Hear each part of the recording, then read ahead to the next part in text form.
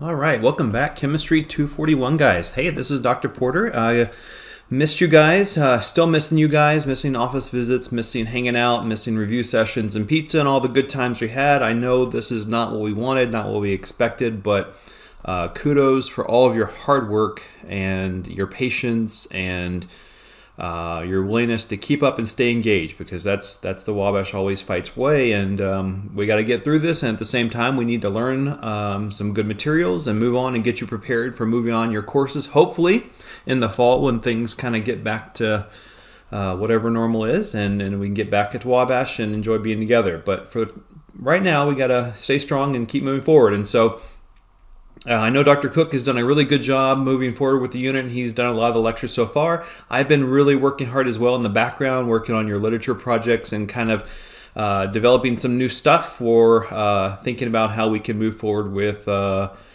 do we do paper homework and how do we do exams and things like that moving forward. So this is still a work in progress. We appreciate your patience. We're moving forward, and so just bear with us and keep up the good attitude. I really appreciate the patience, and definitely keep up the communication, because if you let us know what's going on, if you communicate, we can work with you. It's when a few of you have kind of dropped off the radar, and we kind of have to reach out with an email to say, hey, reel you back in, and let's stay on top of this and do a good job. That's when we get a little bit worried. So let's we're all in this together, so let's keep on working. And I'm really excited to get back in and get in front of you with a lecture handout here. I'm going to try to keep this reasonably short. I've really loaded this one up with a lot of cool stuff that I think is really exciting, because you may not know this about me, but I'm an inorganic chemist, but my specialty in inorganic chemistry is both transition metals and solid state materials. So yeah, I get to do a little bit of materials chemistry and engineering as part of my research. And traditionally I've been a silicon chemist, and so I've done a lot of work with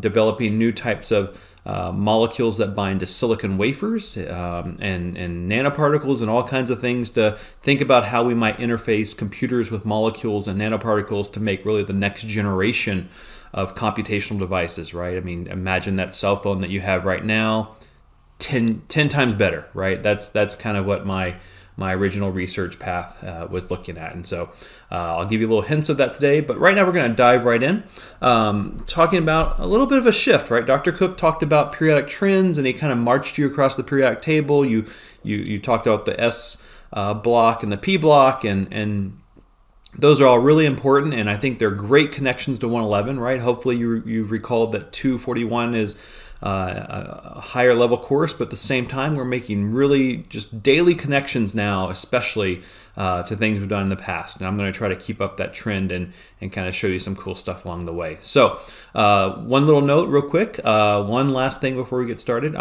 I've kind of given you some instructions in the Canvas website on how we're going to move forward. This topic today, we are not going to have a sapling due. I'm going to try out with you guys a one-page. I want to see you handwrite your answers and kind of get back to what we were sort of doing before. I think sapling's really helpful, but at the same time, we gotta get in there and think about ways to move forward with exams and whatnot. So we're gonna try some of this scanned handwritten response stuff, and I hope it goes pretty well, because I think that's the best way Dr. Cook and I can grade things and award you the partial credit and things like we used to do back at Wabash, right? So we're going to try that out. We'll probably have a few little growing pains and figure out how to do a little bit better along the way, but hey, we're trying, and that's all we can do. So all right, let's show you some cool stuff. So I've got Solid Snake here, right? Hopefully you're having a little bit of time to take some mental health breaks and play some video games. I know I've played a little bit.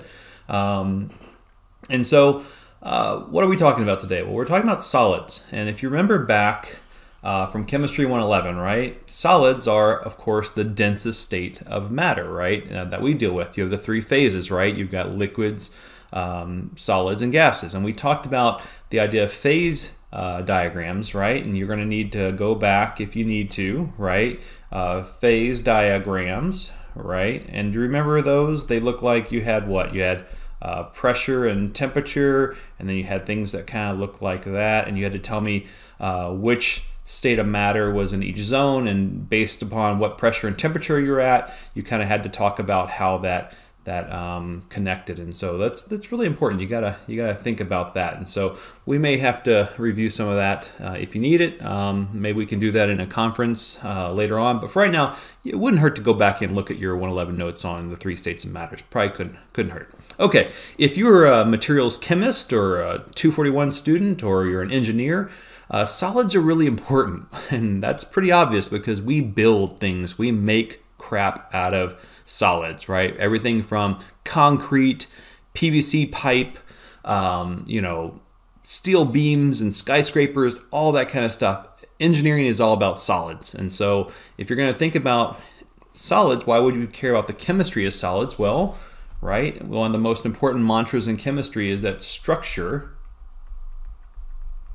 right? The structure at the atomic level dictates what? It dictates the physical and the chemical properties, right? The properties are so direly important because that determines what applications can be used. So if you're going to try to build a skyscraper or a bridge, or if you're going to try to make some kind of splint for an operation, heart valve, artificial heart, all these kinds of things, you have to know what that structure is, or you're going to be utterly lost, or you're going to hurt people, which is even worse.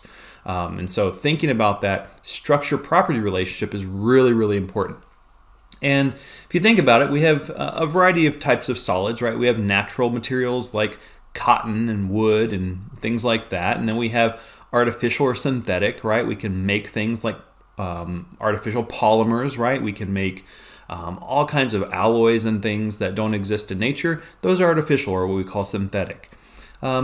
If we go and think about your reading does a really good job of talking about two really important distinctions of materials. So if we're going to look at the structure, right, we need to think about how atoms and molecules are arranged at the atomic level, because that's really going to be critical. Just like in 111, we talked about how things are bound together. How they're bound together is really important within a molecule.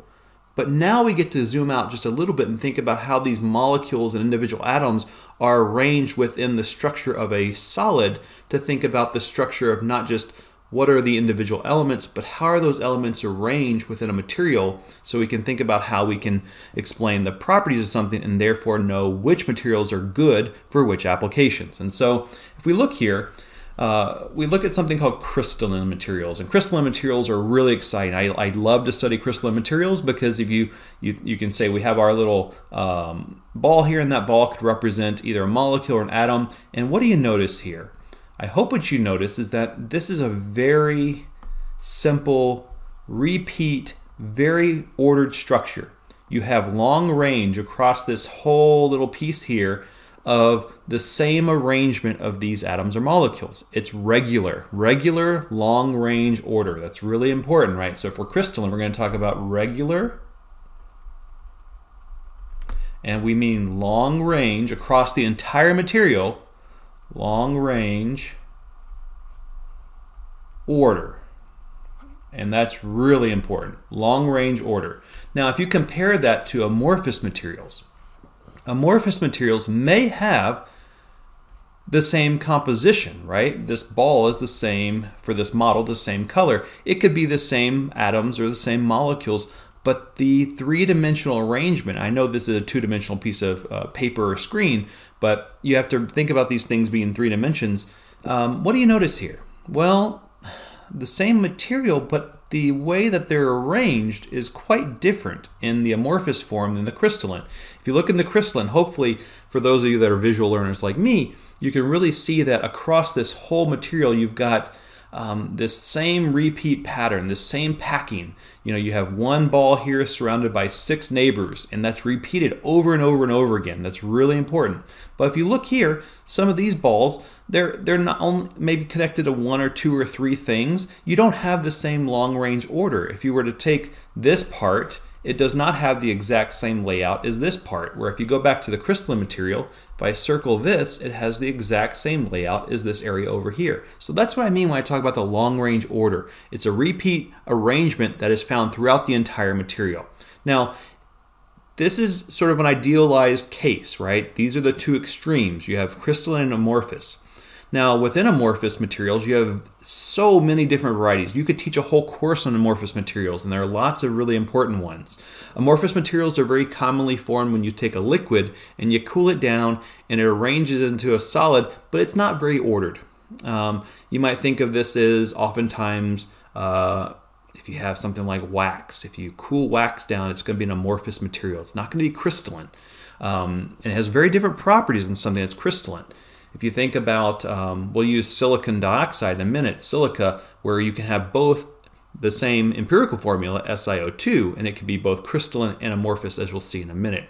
If you look in your reading, if you want to be challenged, go to the very end of the reading. You'll see how you can take crystalline materials and think about how you can introduce very small scale defects, and that can change properties as well. But don't worry about that right now. I think that's kind of a challenge section of your reading. I think it's really cool, and we'll talk about next time how it becomes really important. But for right now, know that for crystalline materials, long range order repeats across the whole material in all three dimensions. Amorphous materials, it's varied, highly variable sometimes across the material. Really important there.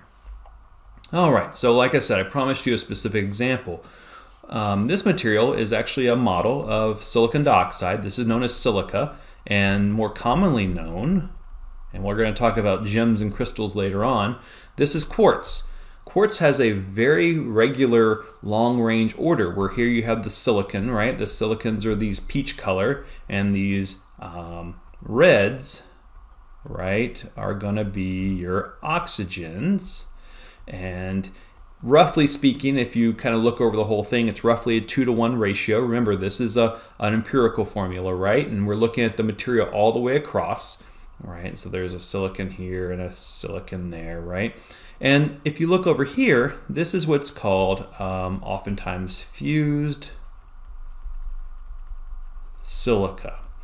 Now again, they both are silicon dioxide, but in this case, the quartz material, and I apologize, this is a very kind of zoomed in view. I wish I could have zoomed out and shown you a longer range, bigger piece of the crystal, in this case on the left. But here you can see you form these sort of hexagonal structures roughly, and those are repeated across the whole material.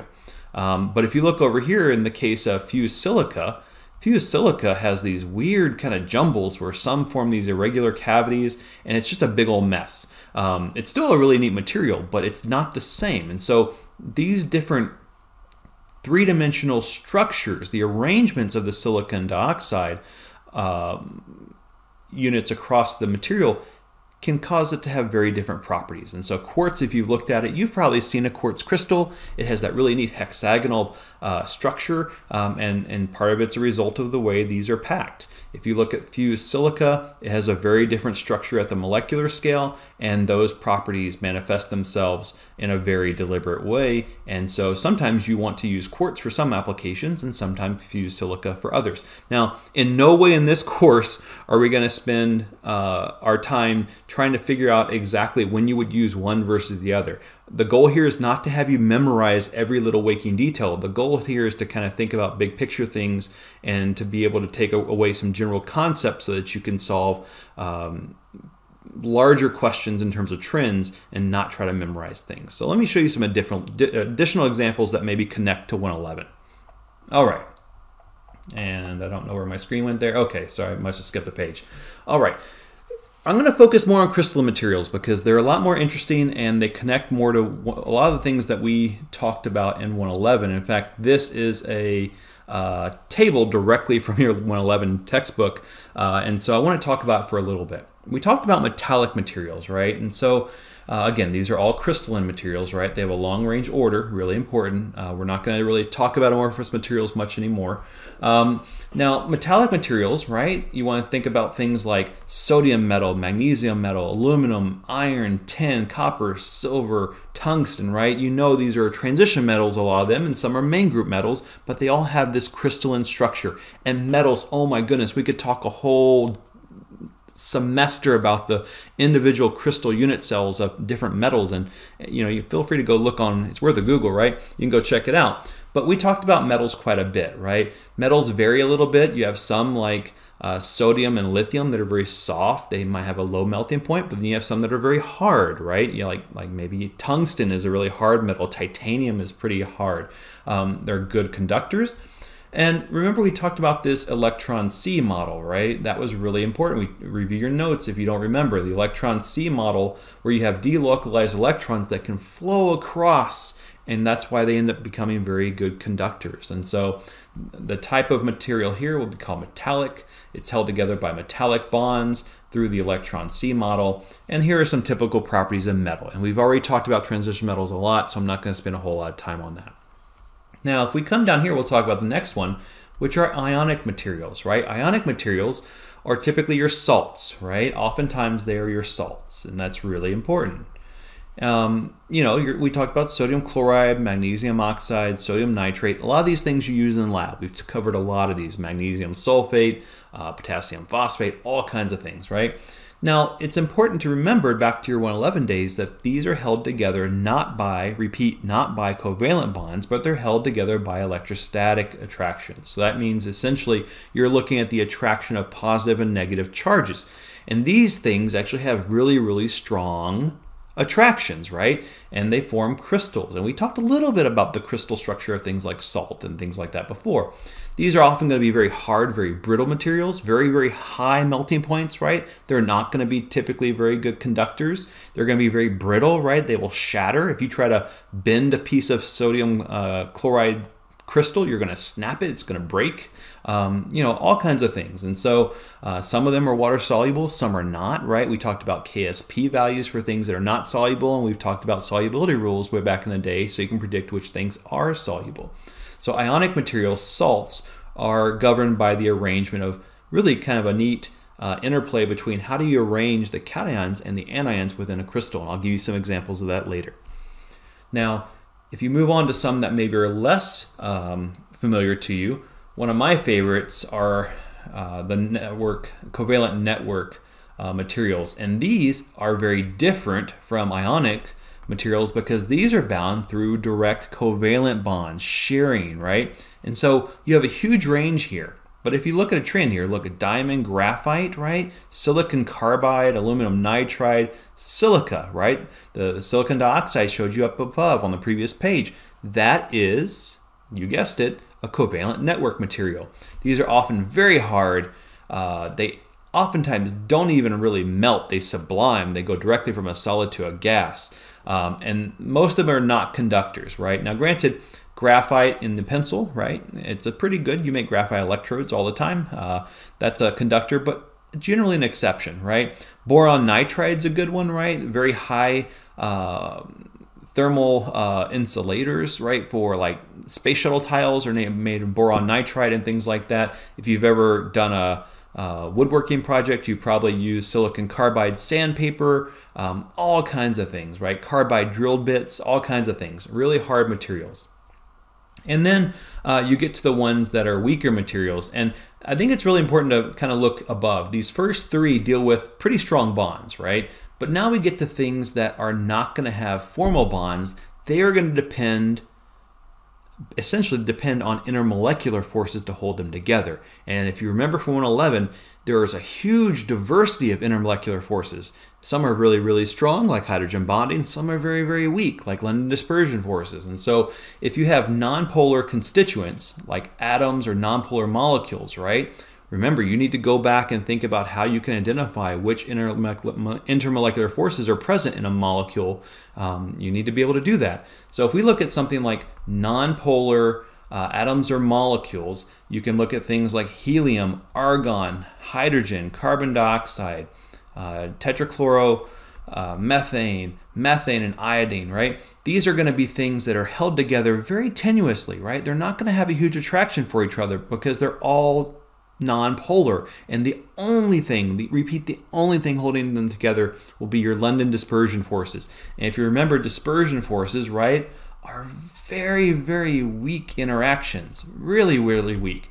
And that means if your solid is held together by weak interactions, well, what are your properties going to be? Well, it's not going to be a very strong material.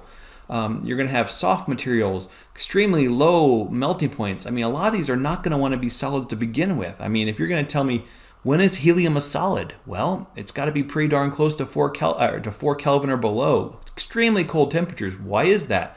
Because these solids are held together by very, very weak forces, and any little bit of thermal energy you give them will break them apart. They'll go flying everywhere. They'll want to be a gas, I promise you. Or a liquid in the case of carbon tetrachloride. Now, again, these things are nonpolar and they're held together by weak dispersion forces. And if you want to, you can call these LDF, London dispersion forces, but nonpolar atoms or nonpolar molecules form these weak molecular solids that are basically brought together by the weakest of the intermolecular forces, the dispersion forces. Remember, if we move up to polar molecules, now we have both dispersion and dipole-dipole. But clearly dipole-dipole will take over here because it's the most significant if you have these two. And here you begin to look at things like, you got methylene, you've got a chloroform here, or you can do trichloromethane. You've got some HCl if you form crystals. And again, we're forming solids here again, right? This is what you've got ether here, all kinds of things. Again, dipole-dipole are going to be stronger, but those solids are still not going to be held together so strong, but they're held more strongly than the dispersion forces. So they're going to have higher melting points, but overall, still pretty low. Not nearly as strong as the ones we talked about way up above, right? And then finally, once you get things that are both polar and, so I need to put this in here, it has to be both polar and has an H bonded to a NOF, an N, O, or an F. In that case, you will develop hydrogen bonds. But remember, you have hydrogen bonds, you have London dispersion forces, and you have dipole-dipole. And that's really important to remember, all three are present. However, the hydrogen bonds are going to dominate because they are by far the strongest. And now you get things that are going to be held together as a solid. Remember, we're talking about solids much more strongly. If you look at ice, right? And oh my God, let me tell you, you can go and read volumes and volumes and volumes of literature articles about ice. Ice is an amazing substance for reasons I don't have time to go in here. But ice is a really important material. You know how strong ice can be, and so ice is just water, but it's held together by hydrogen bonds in the solid state, and it forms these really beautiful hexagonal crystals. Go Google ice, Google the structure of ice. It'll be worth your time. Go do it and check it out. So again, just to review, you've got metallic, ionic, and network covalent, and these are going to be your strongest ones. Okay, those are pretty strong if you had to roughly rank them. And then oftentimes these molecular materials are going to be pretty weak, okay, in terms of what's holding them together. Now let's try to look at some examples, right? So here's an example of salt, right? Sodium chloride. And if you look at sodium chloride, remember, some of you still want to write something like that. Never do that because there's no covalent bonds in salt. Those are held together purely by electrostatic interactions. And if you look at the crystal structure, right, you can look at the long range order. There's no accident that sodium chloride salt crystals form a cubic crystal, and that's because they have a cubic basis for their unit cell. That is the repeating unit across the whole crystal, and we will talk about unit cells next week. But for right now, I just want to show you. I mean, look here, you got a chloro right here, a chloride here in the middle, and it's attracted to 1, 2, 3, 4, 5, 6. It's essentially a chloride in the middle of an octahedron of sodium ions. And you could do the same thing for sodium, right? You can look at the sodium, and here's a plus, and it's in an octahedron. If this one were to come out, there'd be a chloro here. There'd be an octahedron of chlorides. And so this repeat unit is very crystalline, right? It's very well ordered, really important. And so here you can look at the space filling, where we just look at it totally in terms of the packing of the electrostatic. You have a negative and a positive, and I hate this drawing. You can probably guess why, right? Do you see the mistake they made?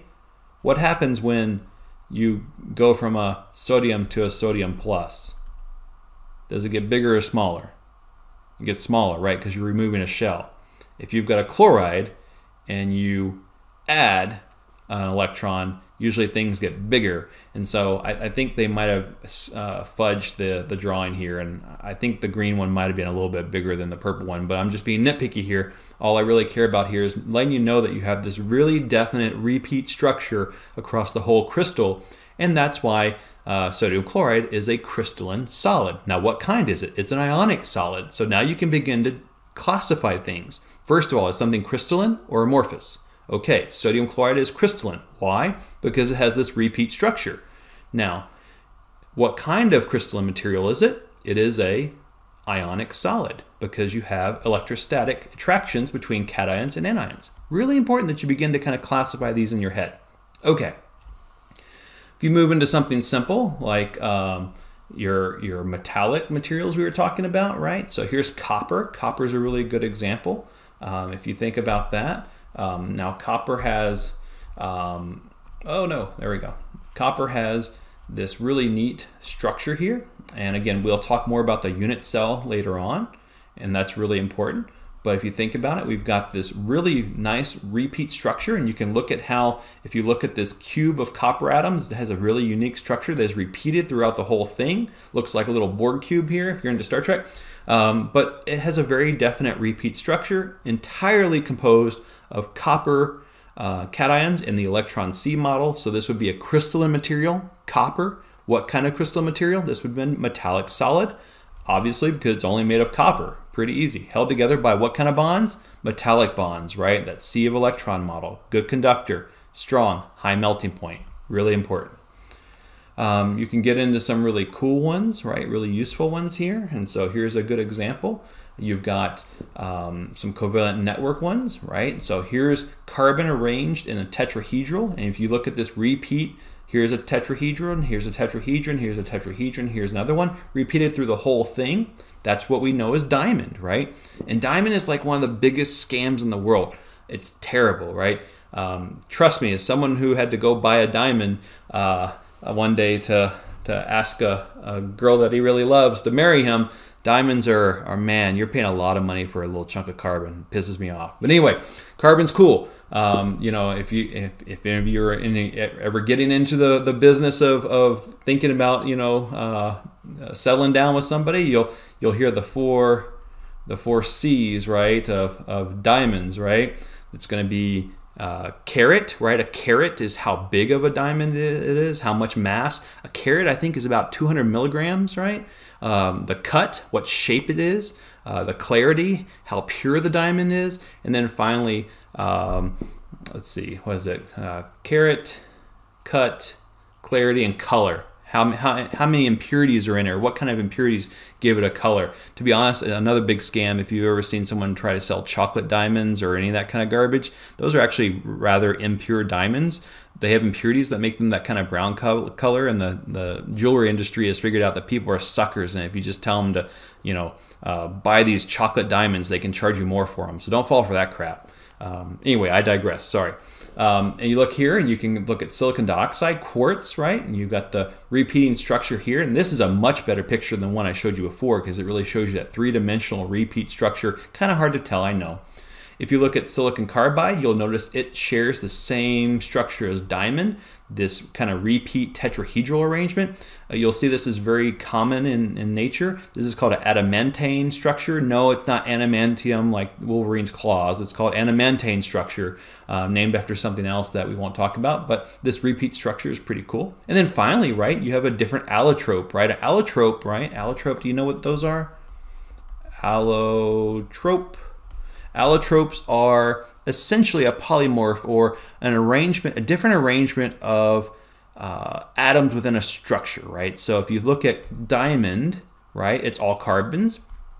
Graphite are all carbons as well, but they're different arrangements. And also remember, we can draw the structure here. These are sp2 carbons, whereas all the carbons in diamond are sp3.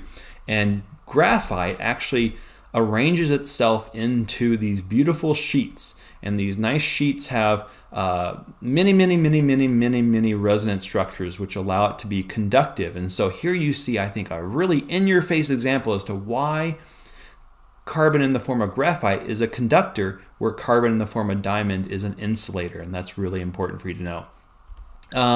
In your reading, it talks a little bit about some other allotropes of carbon. If you've ever seen buckyballs or fullerenes, right, you might have heard, if you're someone who enjoys soccer, right, you might have heard of C60. It's a soccer ball shaped molecule of carbon. A whole family of these, really important. I used to do some research with these where we try to make anti-cancer drugs, and we put different radioactive materials inside of them so that the carbon cage could carry them around, and then once it was done, you just pee them out, which is really cool. Carbon nanotubes, these big kind of chicken wire tubes. It's like graphite kind of wrapped in a tube. And then finally, just recently, graphene has become the hotness, right? Graphene is just kind of a super material now that people are really excited about using. And it essentially looks like one sheet of graphite if you want to look at it that way. It's a very simplistic idea, but you can do some reading on your own. Carbon's really pretty badass. And so anyway, those are your covalent networks. And then finally, you know, we can look at some of the relatively weaker molecular solids, right? So you can have solid carbon dioxide, and I hope you know what that is. Solid carbon dioxide is what? That's dry ice, right? That's dry ice. If you've ever used dry ice at a party or Halloween haunted house to make the kind of fog effect, you've used you know, solid carbon dioxide. And here you can see the individual carbon dioxide molecules in a repeat crystalline structure across this whole thing. But again, it doesn't last very long. Carbon dioxide is pretty unhappy. It's not the most stable form of carbon at room temperature because you give these carbon dioxide molecules enough energy and they're going to vibrate loose and overcome the intermolecular forces. In this case, if you look at it, right? Remember your Lewis structures. You can draw, you know, we'll go ahead and draw the lone pairs to be careful here. That's a nonpolar molecule, right? Granted, there are two polar bonds, but overall, they're pointed in two different directions. You've got, you know, your partial negative over here and partial negative over here, and they cancel each other. So that's a nonpolar molecule. So the only thing holding these things together are London dispersion forces, and those are weak as all hell. So any little bit of thermal energy is going to break this apart. And as you know, at room temperature and pressure, carbon dioxide is much more stable in the gas form. Iodine, if you've ever seen crystals of iodine, right? You look at the I2 molecule, and so here you can look at, right, this guy here. These are going to be very, you know, I would argue that maybe the way this is depicted, this would be more of an amorphous material, because in this case, the way this is drawn, and again, you can have lots of different structures for the same molecule. You can have crystalline forms of things and amorphous forms of things. You just have to kind of look. But I would argue this form of iodine is pretty much amorphous. I do not see a regular repeat structure. You know, I'm not saying there can't be, but this one, at least to me, doesn't look like a really strong repeat unit. Maybe I'm wrong. Maybe my eyes are just tired this time of night, but maybe you can see order, but I don't really see order right here. Okay. Now, beyond your reading, what am I actually good for? Well, I kind of like to show you some things that are really exciting and worth your time. And if you looked at this structure over here, you can see some pretty cool examples of really unique structures. And so this is calcium titanate, and it is a mineral, and it comes in this form here, and these really cool cubes look like they're almost like alien technology or something, but this is how it's found in nature, this calcium titanate. And here's the actual repeat structure. You have these giant calcium ions, right, these calcium 2+ ions in the material, surrounded by what? Oh, excuse me, I got it wrong. Here we go. We got, yeah, calcium is here. Let me kind of give you a key here. We got calcium is the counter ion, and it's probably in here, right here, and then we probably got, let me see, what do we got here? We got some titanium oxide pieces here. So yeah, I think the calcium is going to be here. No, it's right there, and here's titanium. Sorry, I'm getting a little confused, a little bit late. Sorry for this.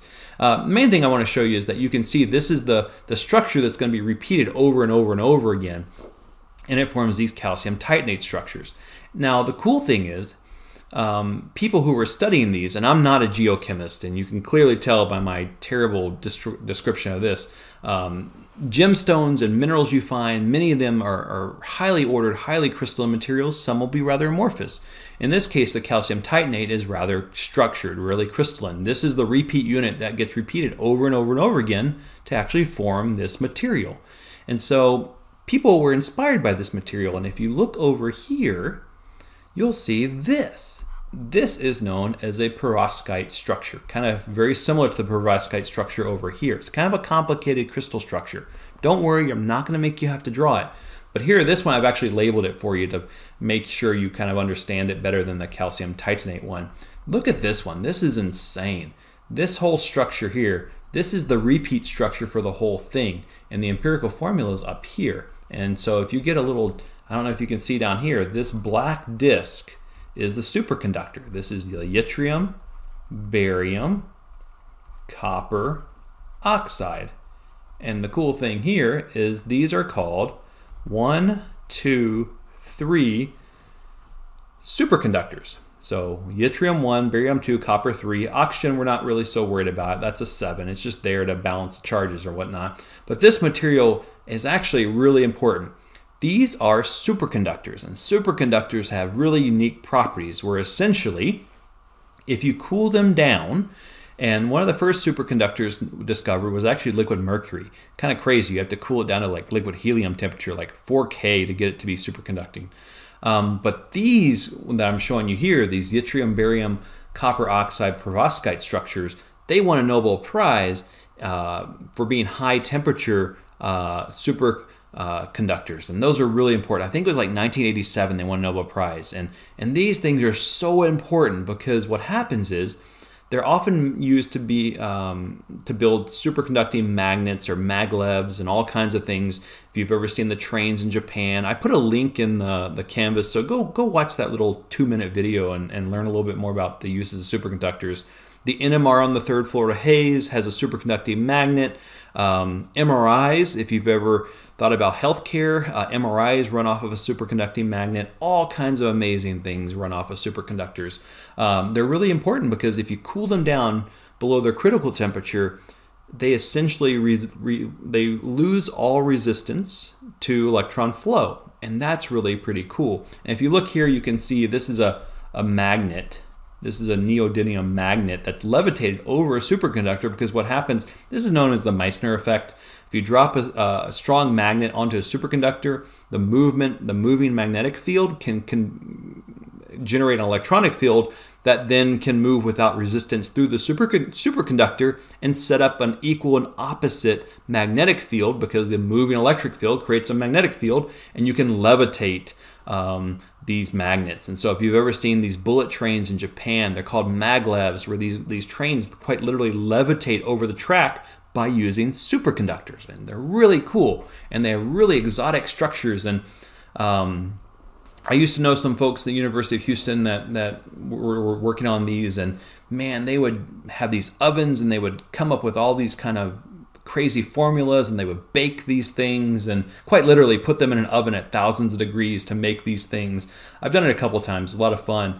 And you can levitate these magnets, and it's really cool chemistry, but at the same time, the engineering behind it is outstanding because the connection to physics to make things that are quite useful.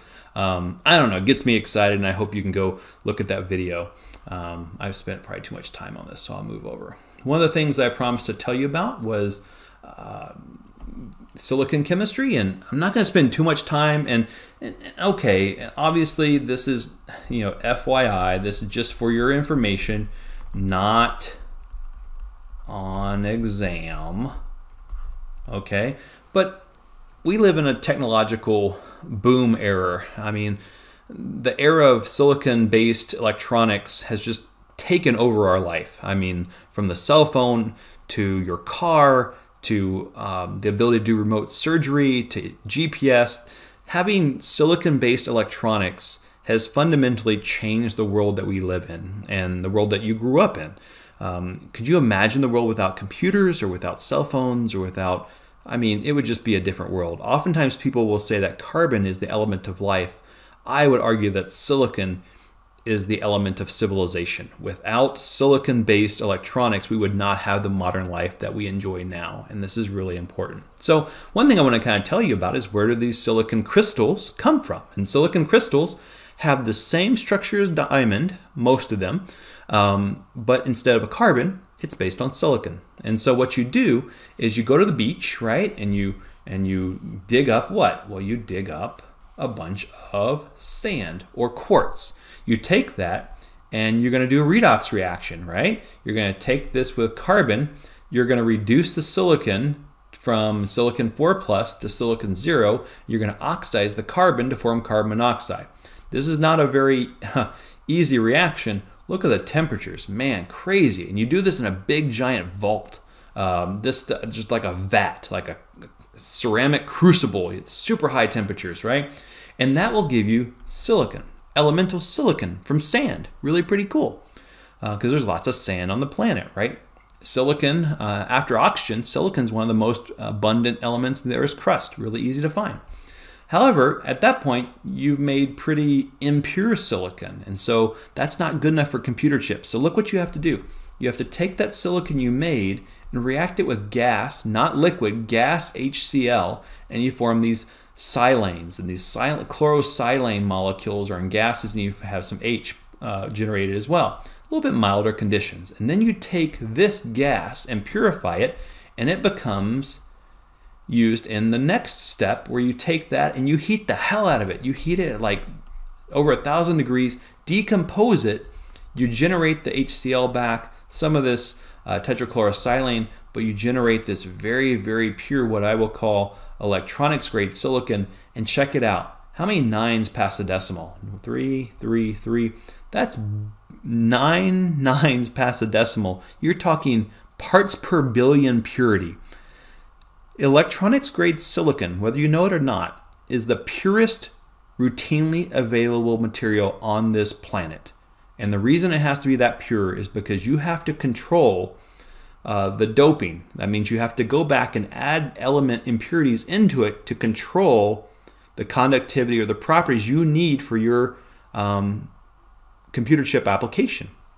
And if you've ever gone to a place like Mitsubishi, or in Asia, they have a lot of these fabrication labs where they actually grow silicon crystals. It's amazing. They have these giant vats. And if you look at this giant log, this thing is one crystal, one continuous crystal of silicon started up here from this little seed crystal. They dip into a vat, and they slowly, over a period of about 2 days, 48 hours, pull this thing out. And it can be up to 12 feet long and about 12 inches in diameter. And then what they do is they take it and they take diamond tip saws and they chop it all up to give you these beautiful wafers.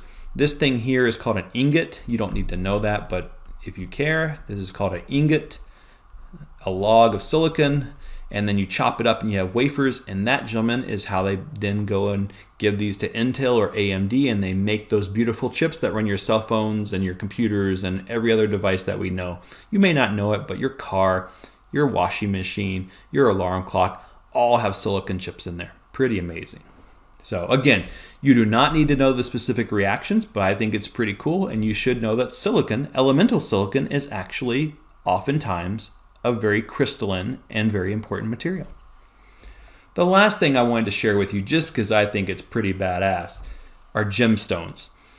The chemistry of gemstones is pretty amazing. Now, a lot of gemstones are crystal materials, but I will tell you that some are going to be amorphous. For right now, I'm going to focus on a few that I think are crystalline that you would really enjoy. Now, opal is oftentimes the one in here. That's often amorphous, but check it out. You have things like pearls, right? Pearls are they can be either synthetic or artificial, right? And they're nothing but calcium carbonate. And these can often be a variety of materials. But one thing I wanted to point to was, if you look at something like, look at amethyst. So I was born in February, and so amethyst is my birthstone. It is what? It is silicon dioxide. So is citrine. Very different colors. And why is that? Well, they have the same material, silicon dioxide, both based off of quartz. And if you look at regular pure quartz, it's colorless, right? Clear and colorless. You can see through it, it's clear, and it has no visible color, so it's colorless. But if you look at amethyst, it has a little bit of a purple tint to it, or maybe a lot of a purple tint to it. And that comes from the fact that you end up taking that beautiful silicon quartz, silicon dioxide quartz structure, and you introduce impurities of iron. And those impurities change the structure and give you a different color. If you look at citrine, right, you end up having aluminum and iron, or some of both, it depends, and that gives you a yellow color. Really quite amazing. If you look over here, and again, no, you don't have to, all right, you do not have to memorize all of the elements that are in every little thing. Don't worry about that. But things, look at this. Here's aquamarine and here's emerald. They are both identical structures. they have the same crystalline formula, the same same empirical formula and the same crystalline structure, but they differ only by what? In the case of aquamarine, you have iron impurities. In the case of emerald, you have oftentimes chromium and aluminum, right? All kinds of amazing things. Pretty cool. You know, if you look here, you've got your aluminums that are replaced by iron, and then aluminum is replaced by chromium. And again, the difference in the amount of chromium or iron you have determines how light or dark they are. Pretty cool stuff. And if you think about it, you can think about how our crystal field theory, you can kind of apply that to the color of these gems. And that was one of the things that drove the discovery or the formulation of crystal field theory back in the day when they did it, because they thought, well, if these ions are causing color shifts, they might end up forming these complexes that we can explain based on what we talked about way back then, because here's iron and chromium. We're forming maybe these little complexes within the crystal structure. So kind of a cool thing to think about, connecting back to what we did before. And the last ones I'll talk about right here are two of my favorites. Ruby and sapphire are both alumina structures. The mineral name of these is called corundum. It's a very strong material. I think it's what, about 9 on the Mohs scale of hardness. Really durable materials. But if you think about, both rubies and sapphires have the same chemical formula, and they have the same crystal structure. The only difference is that the red color in ruby is caused by aluminums being replaced by chromiums within the crystal structure, and the sapphire is the same thing, except the aluminum is replaced with titanium, and that's really cool. So if you look down here, I've actually dug up the crystal structure for you to show you. Look at the long-range repeat order here of the corundum, the aluminum oxide structure, and the only difference is a little bit of the impurity. And where do those impurities show up? Well, if you go to the end of the reading, I've sent you on Canvas, it shows you how impurities and defects in a crystal can have consequences. And here's a really good example of that. And then, of course, diamond is one of the hardest materials, if not one of the hardest naturally occurring materials on the planet. There you go. Now, somebody always asks me about stained glass. Glass in the window that you have is typically not a crystalline material. It's often more amorphous. However, for amorphous materials, you can still have impurities that can change the properties, especially the optical properties. And so if you've ever wondered, in the beautiful churches in Italy and London and just amazing places in the United States, right? A lot of times these beautiful stained glass windows you'll see, even dating back to the Renaissance and medieval times, was all based upon impurities worked into the different kinds of glass they use to give you different colors. So I hope that you will enjoy this connection between the stuff we're studying, and I tried to point out things in your world that are influenced by crystalline materials. I'm sure you can look around your world and find examples that I haven't talked about. So please do the reading. Please check out the couple of videos. Please definitely keep up with the class. I know it's hard to stay focused. Dr. Cook gave you some good advice. Try to stay in a regimen, get a schedule down and stick with it. I know it's hard to stay motivated, but please do your best. Know that Dr. Cook and I care about you guys, and we want to help you. So please don't ever hesitate to reach out to us. We are doing our best. We take this job very seriously, and we want to help you learn, especially in these trying times. So hopefully you can look to us for some sense of a regular part of life in this world that's been kind of turned upside down by this coronavirus. So let us help you. Let us help you learn.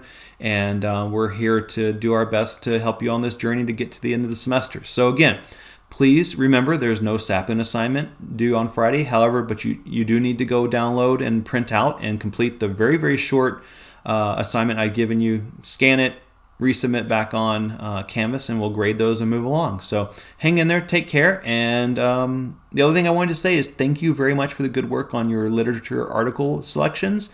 I got really psyched reading many of those when you submitted, because I have found great joy in some of the beautiful and really exciting articles you found. Lots of cool structures. Some of you have found chemotherapy agents. Some of you found amazing structures for all kinds of applications. And so I was really pleased for those of you that really took this seriously, thank you for your hard work, and I look forward to seeing how that project develops and seeing how you get excited about some of the stuff you're reading about in your research articles. So I'm just about at time here, so I will probably plan to hold some kind of conference, perhaps on Friday. We'll see. I'll see if it's worth it for just this one lecture. If not, just shoot me an email, or if you want to chat, we can set up a chat. But I think most of this was pretty straightforward, and I hope the homework assignment will help you test your own understanding, and we'll move on. So Dr. Cook's going to take it back on Friday, and then I will be back for next week to talk about the crystal cells in the unit cells and more of the detail and the nitty-gritty about how we can actually look at these things on a little bit more sophisticated level. So I hope today was a good introduction and you got something out of it. So until then, stay strong, stay well, stay safe. Social distancing for the win. Take care. Bye-bye.